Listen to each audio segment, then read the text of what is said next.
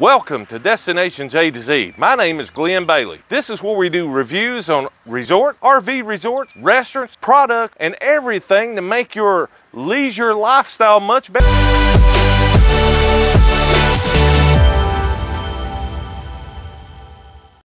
Remember, if you like this video, I would appreciate you subscribing to our channel.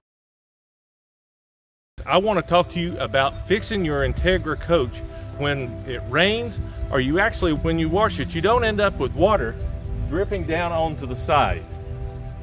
That is very aggravation to have to come back. Even though I use deionized water, it'll drip off, dry, and there'll be no spots. There is a way to fix this to get the water further away from your coach.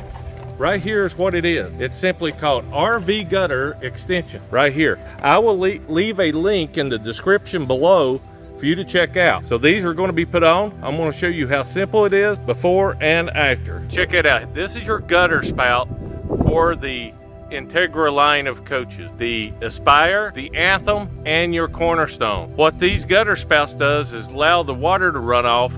However, it does not take the water out far enough. So what ends up happening is you end up having water that drips on your coach right here, because the gutters do not take it out. There is a fix for that, and I'm going to show you. Here's what the gutter spouts look like out of the box, and then I'll show you one that's a single as well.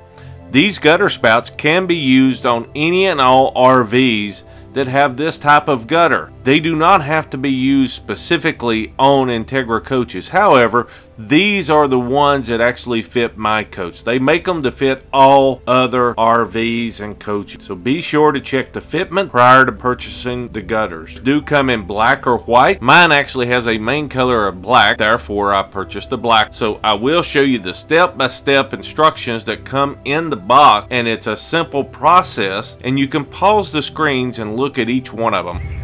Again, locate this portion right here.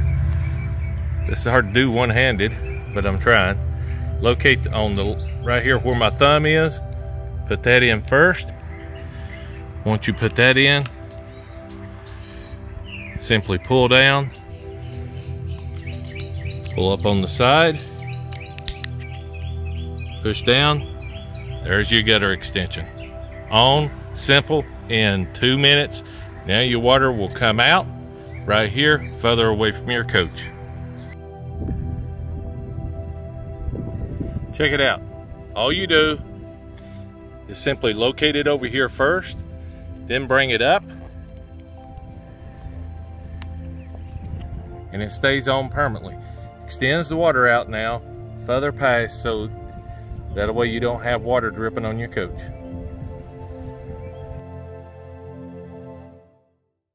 Guys, thanks for watching this video, and remember, I'll see you on the next one.